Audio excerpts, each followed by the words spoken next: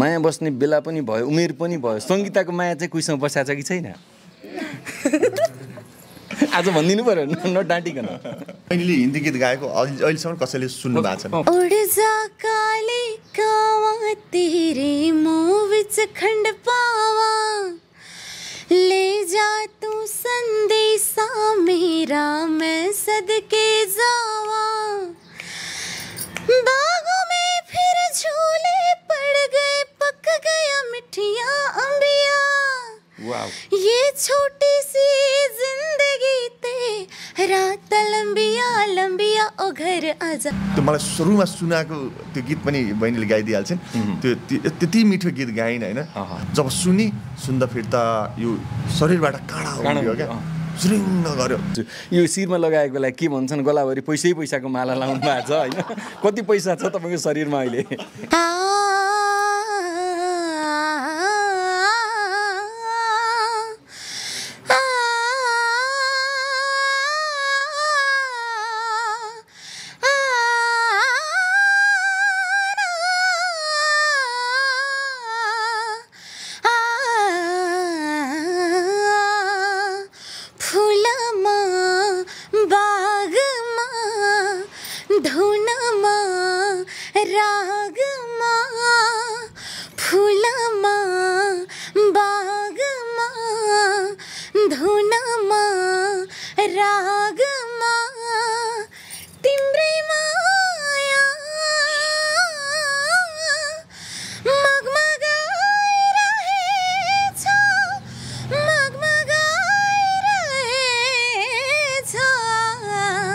त्यो फलफुल पसलमा फलफुल किन्न आउनेहरूले त पक्कै झिस्काए, पक्कै मन पराए। झिस्काउन देशमा के हुन्छ र? उहाँको बुवा ऊ बच्ची हुँदाखेरि उहाँको बुवा उसको गीत, छोरीको गीत सुनेर सुत्ने हो क्या। ओहो, निद्रा लाग्यो भने ल छोरी गीत गाइदियो त भन्ने होइन, छोरीले गीत गाइदिने अनि सुत्ने क्या। सङ्गीता बहिनीलाई पहिलो गीत रेकर्ड गराउँदा कतिको सजिलो अप्ठ्यारो के अनुभव भयो? सबैभन्दा अहिलेसम्म आएका सबैभन्दा छिटो गीत रेकर्डिङ गर्ने र छिटो टिप्ने। तपाईँले अहिले एउटा कुनै गीत एकैछिन सुनाइदिनु, नसुनेको गीत उतिखेर टिप्छन्। दर्शकवृन्द, टिकापुरकी सङ्गीता चौधरीको आवाज नसुन्ने आजको दिनमा सायद कोही नेपाली छैन भन्दा फरक नपर्ला। जब पत्रकार भोजराज थापा उनको आवाज सुनिसके पछाडि थारू परिवेशलाई समेटेर एउटा त्यस्तो भिडियो दर्शकमाझ प्रस्तुत गरे, उनको भिडियो संसारभरका नेपालीले हेरिसकेपछि गीत सङ्गीत क्षेत्रका मूर्धन्य स्रष्टाहरूले समेत मन पराइसकेपछि यति बेला सङ्गीता काठमाडौँ आइपुगेकी छिन्। उनको पहिलो गीत रेकर्ड भइसकेको छ, दोस्रो गीत रेकर्ड हुनै लाग्दा हामीले उनीसँग छोटो र एकदमै इन्ट्रेस्टिङ इन्टरभ्यू गर्ने प्रयास गरेका छौँ। भिडियो सुरुदेखि अन्त्यसम्म हेर्नुहोला र आफ्नो भनाइ बहिनीको भविष्यलाई जोडेर सकारात्मक कमेन्ट गरिदिनु होला, यही अपेक्षा गर्छौँ। र यति बेला मसँग हुनुहुन्छ पत्रकार भोजराज थापा र बहिनी सङ्गीता चौधरी, दुवैजनालाई स्वागत छ। नमस्ते। नमस्ते सर। सबैभन्दा पहिला भोजराजीलाई धेरै धेरै बधाई छ। धन्यवाद। एउटा कुनामा लुकेर बसेको प्रतिभालाई संसारमाझ ल्याइदिनु भयो, बहिनीको भविष्य कहाँबाट कहाँ पुर्याइदिनु भयो, एउटा टर्निङ पोइन्टको रूपमा तपाईँले भूमिका खेल्नुभयो। तपाईँलाई हाम्रा दर्शकहरूको तर्फबाट पनि हामी बधाई र शुभकामना दिन चाहन्छौँ। धेरै धेरै धन्यवाद। विशेष गरी बहिनीको कला क्षमताले गर्दा बहिनी यहाँसम्म आएकी छिन्, त्यो भन्न चाहन्छु। क्षमता भएका धेरै छन्, तर ती क्षमता भएका प्रतिभाले ठाउँ पाएका छैनन्। तपाईँले ठाउँ दिनुभयो र स्थापित गराइदिनु भयो, यो जनताको तर्फबाट तपाईँलाई सल्युट छ। फेरि पनि धेरै धेरै धेरै धन्यवाद तपाईँलाई। ल, बहिनीलाई पनि धेरै बधाई छ। भोजराज दाईसँग भेट भयो, बहिनीले आफ्नो प्रतिभा देखाउनु भयो र यति बेला संसारका नागरिकले मन पराउनु भएको छ। कस्तो भइराखेको छ सुरुवाती दिनमा भोजराज दाईलाई इन्टरभ्यू दिए पछाडि आजको दिनसम्म आइपुग्दा? एकदमै धेरै धेरै धन्यवाद दिन चाहन्छु दर्शक श्रोताहरूलाई। यति धेरै मेरो आवाजलाई मन पराइदिनु भएकोमा धेरै धेरै धन्यवाद, र विशेष धन्यवाद दिन चाहन्छु म भोजराज दादालाई, किनभने यदि उहाँ हुनुहुन्थेन भनेपछि मेरो आवाज यसरी आज मिडियामा चाहिँ आउँदैन थियो जस्तो लाग्छ। हजुर, अब भोजराज दादासँग कसरी भेट भयो? उहाँको त फोन उठ्दैन, उहाँसँग पुग्न त बहुत गाह्रो छ, कठिन छ, कसरी भेट्नुभयो उहाँलाई? श्री दादा मार्फत चाहिँ भेट भयो हाम्रो उहाँसँग। उहाँ श्री चौधरी हाम्रो, उहाँ पनि युट्युबर नै हुनुहुन्छ, मेरो साथी उहाँ चाहिँ। अनि उहाँले चाहिँ पहिले नै उहाँको इन्टरभ्यू लिइसक्नु भएको रहेछ। अनि उहाँले चाहिँ धेरैचोटि मलाई भनिरहनु भएको थियो होइन, मैले त्यति वास्ता गरिरहेको थिएन। अनि एक दिन उहाँ र मेरो भेट हुँदाखेरि अनि यो हेर्नुहोस् न, हेर्नुहोस् एकचोटि त हेर्नुहोस् भन्नुभयो क्या। अनि आफूले ल्याएको इन्टरभ्यू देखाउनु भयो मलाई, अनि देखाउँदाखेरि अरे वाह यो त राम्रो छ त। अनि सङ्गीता चौधरी, थारू समुदाय के चाहिँ मन पर्यो उहाँको सुरुमा जब उहाँले श्रीले देखाउनु भयो देखाउँदाखेरि? फरक शैली क्या, टोन छ नि त्यो एकदम फरक के। अहिलेसम्म यो किसिमको टोन मार्केटमा छैन क्या। अब धेरैले त अन्नु चौधरी जस्तो भन्छन्, किनभने उहाँ पनि चौधरी भएर त्यो भन्न खोजेको होइन। त्यो फेरि मैले कतै पनि तुलना गरेको छैन, किनभने अन्नु जस्तो हो होइन। अन्नु जस्तो बन्नको लागि धेरै मेहनत गर्नुपर्छ उसले होइन। उसलाई अन्नु जस्तो भन्दा धेरै मेहनत गर्नुपर्छ, उसलाई सङ्गीता नै भनेर अगाडि आउनुपर्छ भनेर मैले उसलाई भनिरहेको छु कि। अनि त्यो हिसाबले टोन एकदमै मिठो लाग्यो, आहा भन्ने भयो। त्यसपछि त अनि थारू समुदायमा त फेरि यो गीत सङ्गीत भनेपछि अलिकति पछाडि नै हुन्छ क्या। त्यो अहिले कतिपय देखिन्छ, तर पहिला त्यस्तो एकदम पहिला त धेरै टाइट थियो क्या गीत सङ्गीतमा होइन। अहिले पनि अब त्यति छैन नि त मान्छेहरू, तपाईँ हामीले देखेकै हुन्न, बिरलै देखेर आउँछौँ। अन्नु चौधरी एकजना हुनुहुन्छ जसले मार्केट खाइरहनु भएको छ होइन। अनि थारू समुदायको भनिसकेपछि अझ मलाई इन्ट्रेस्टिङ भयो क्या। अनि म जान्छु भन्ने भयो क्या। अनि गएँ होइन। गइसकेपछि साँच्चै मेरै अगाडि यिनले गाइन् होइन। सुरुमा चाहिँ म कस्तो लागिरहेको थियो भने इन्टरभ्यू नै लिन्छु भन्ने मुडमा चाहिँ म गएको थिएन। सुरुमा सुनि नै हाल्छु, किनभने कहिले पनि मैले त्यो फोनमा अथवा अरूको देखेर मलाई त्यो विश्वास लाग्दैन क्या। अनि त्यही प्रत्यक्ष आफ्नै कानले सुन्यो भने बल्ल विश्वास लाग्छ कि। अनि जब सुन्दा फेरि त यो शरीरबाट काँडा उठ्यो क्या, सुरुङ्ग गऱ्यो। त्यो मलाई सुरुमा सुनाएको त्यो गीत पनि बहिनीले गाइदिइहाल्छन्। त्यो त्यति मिठो गीत गाइन् होइन। कस्तो राम्रो त्यो हमिङ हुन्छ नि अगाडिको, त्यो हमिङ सहित त्यो गीत गाए। त्यही गीतबाट सुरुवात गरौँ। आज बहिनीका धेरैवटा गीतका टुक्रा सुन्नु छ होइन, त्यही गीतबाट सुरुवात गरौँ ल।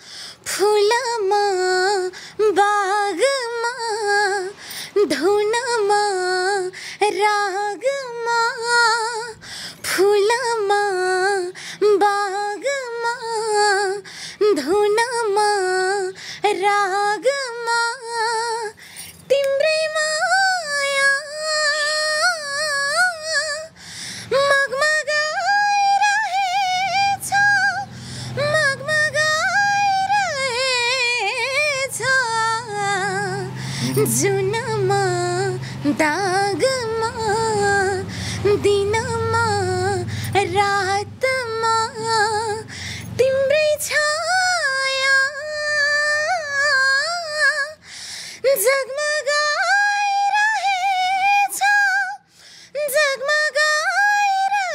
जगमगाइरहेछ फुलमा बागमा। यो कसलाई सम्झेर गाएको गीत हो यो? यो गीत चाहिँ आदरणीय दादालाई समर्पित गर्न चाहन्छु।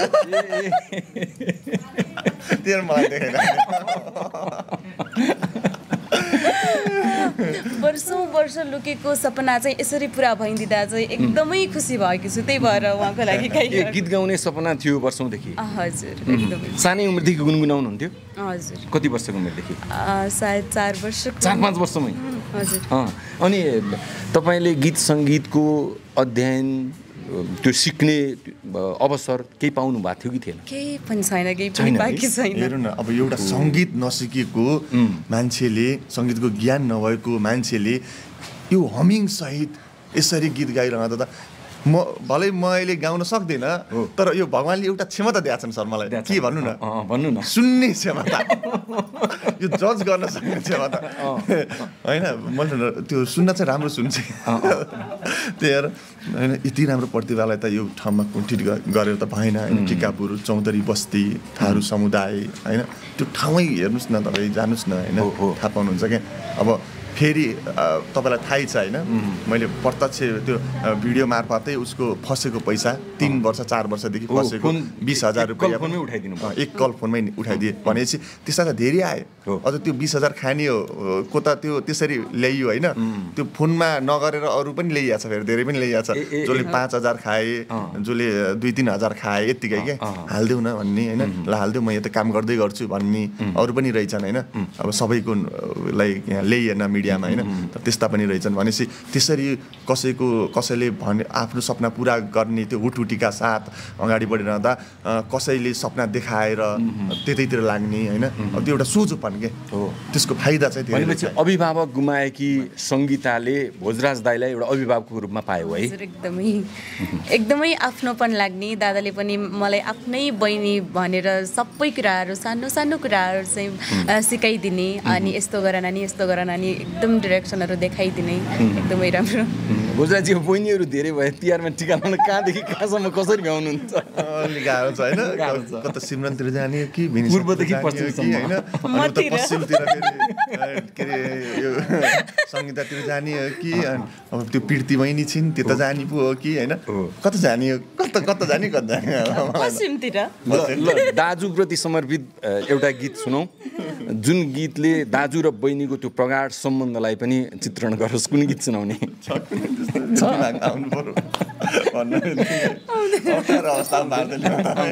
कुन गीत आउँछ ल सङ्गीताको आफ्नै रोजाइको नेपाली गीत एकदम चर्चित गीत हाम्रा दर्शकहरूको पनि मन जित्न सफल त्यो एउटा गीत सुनौँ सुस्तारी सुस्तारी यो मन फसेछ नबोली नबोली माया बसेछ नबोली नबोली माया बसेछ सुस्तारी सुस्तारी सरलट्ट पर्नु होइन म सोचिराखेको छु नबोली नबोली माया बसेछ माया वास्तवमा नबोली नबोली नै बस्ने हो है माया बस्ने बेला पनि भयो उमेर पनि भयो सङ्गीताको माया चाहिँ कोहीसँग बसाएको छ कि छैन आज भनिदिनु पर्यो नडाँटिकन बच्चा छिन् बच्चै छु बच्चा हुँदाखेरि त कहाँ हुन्छ र माया प्रेमको कुरा होइन त्यो फलफुल पसलमा फलफुल किन्न आउनेहरूले त पक्कै झिस्काए पक्कै मन पराए झिस्काउनले झिस्काउनु देख्न के हुन्छ र भनेपछि माया बसेको अनुभव नभए पनि उमेर सानै भए पनि माया प्रेमका गीतहरू गाउन सक्ने चाहिँ भइसक्नु भयो है हजुर एउटा कुरा मैले यहाँ जोड्न पनि चाहेँ होइन उहाँको बुवा क्यान्सर रोगको कारणले उहाँको बुवाको मृत्यु भएको होइन त्यो तपाईँले भिडियो सुनिसकेँ हजुर पाउनुभयो होला उहाँको बुवा बच्ची हुँदाखेरि उहाँको बुवा उसको गीत छोरीको गीत सुनेर सुत्ने हो क्या ओहो निद्रा लाग्यो भने ल छोरी गीत गाइदियो त भन्ने होइन छोरीले गीत गाइदिने अनि सुत्ने क्या प्राय बाउले गीत गाउँदा छोरीहरू सुत्ने हुन सक्छन् होइन छोराहरू मतलब बच्चा केटाकेटीलाई छोराछोरीलाई सुताउनुको लागि कथा भन्नु पर्थ्यो क्या बनावटी भए पनि कथा भनेर सुताउनु पर्थ्यो तर ठ्याक्कै उल्टो रहेछ है बुवालाई सुताउनुको लागि नानीले गीत गाउनु पर्ने बुवालाई कस्तो किसिमको गीत मन पर्थ्यो कुन गीत चाहिँ बुवाले बढी मन पराउनुहुन्थ्यो आज बुवाको स्मरणमा एउटा गीत सुनाइदिनुहोस्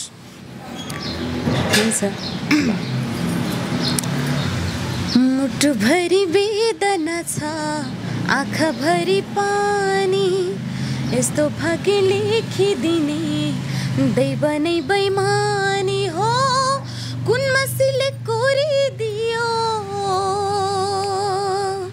कुन मसीले कोरिदियो जीवन कहानी हो सधैँ रात परिरह्यो देखिन बिहानी देखिन बिहानी मुटुभरि वेदना छ आँखाभरि पानी यस्तो प्रकारको गीत चाहिँ बुवालाई असाध्यै मनपर्ने अनि आफ्नै भाषा आफ्नै परिवेश आफ्नै संस्कार थारू समुदायको गीत बुवाले कतिको मन पराउनुहुन्थ्यो एकदमै मन पराउनुहुन्थ्यो विशेष गरी पुराना गीतहरू एकदमै मन पराउनु त्यो पनि एउटा सुनौँ न माटीके ओढाउना माटीके बिछाउना माटिक देहल इजरमा हो काहे देहलो इसरो महादेव कमयन के फुटल करम हो ऐ हो काहे देहलो इसरो महादेव कमयन के फुटल करम हो यो चाहिँ विशेष गरी कमैयाहरू दमन शोषणमा पर्ने त्यो प्रकारको गीत रहेछ। ए होइन मैले त बुझिनँ होइन, तर यसको गीतको भावले चाहिँ त्यही कमैया मुक्तिको लागि आवाज दिए जस्तो मैले त्यसको भान पाएँ होइन। अब तपाईँको म यो लगाइराख्नु भएको पोसाकको विषयमा अलिकति केन्द्रित हुन चाहन्छु। यो शिरमा लगाएको बेला के भन्छन्, गलाभरि पैसाको माला लाउनु भएको छ होइन, कति पैसा छ तपाईँको शरीरमा अहिले? धेरै छ है। घरबाट पैसा ल्याएर काठमाडौँ आइन् लगाएर है, पैसाको माला लगाएर गीत गाउन काठमाडौँ हिँडिन् सङ्गीता, नयाँ टाइटल। वास्तवमा के हो यो, कस्तो पैसा हो यो? यो चाहिँ थारू पहिचान झल्काउनेवाला पैसा हो। हजुर। र विशेष गरी यसलाई चाहिँ मङ्गिया भन्छ। मङ्गिया अनि त्यसपछि यहाँ लाउनलाई चाहिँ सुतिया भन्छ। हजुर। अनि यो यसलाई चाहिँ टौक भन्छ। टौक। अनि यो भाषा बुझ्नु पनि गाह्रो छ है। यसलाई गोनिया भन्छ।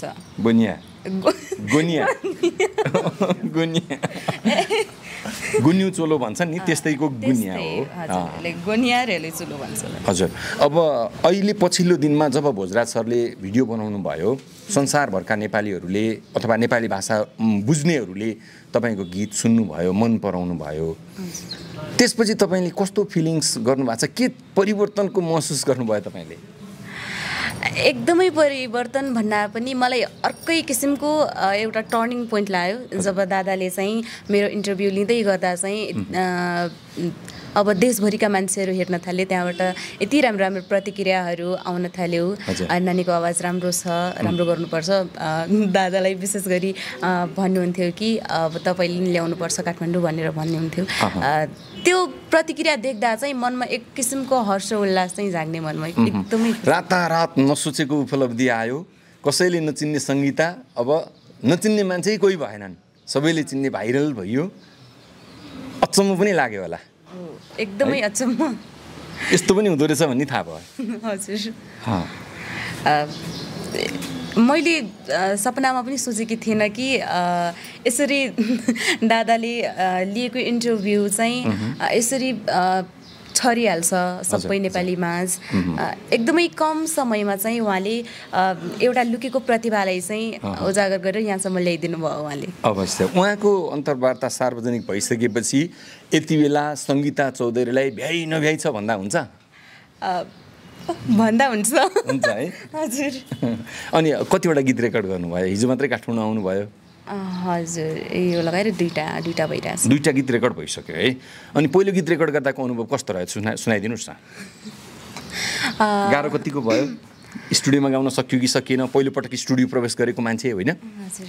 सुनाइदिनुहोस् न। सक्यो, गाउन त सक्यो, तर त्यही हो पहिला जाँदा चाहिँ असहज नै हुन्छ अलिकति सबैलाई।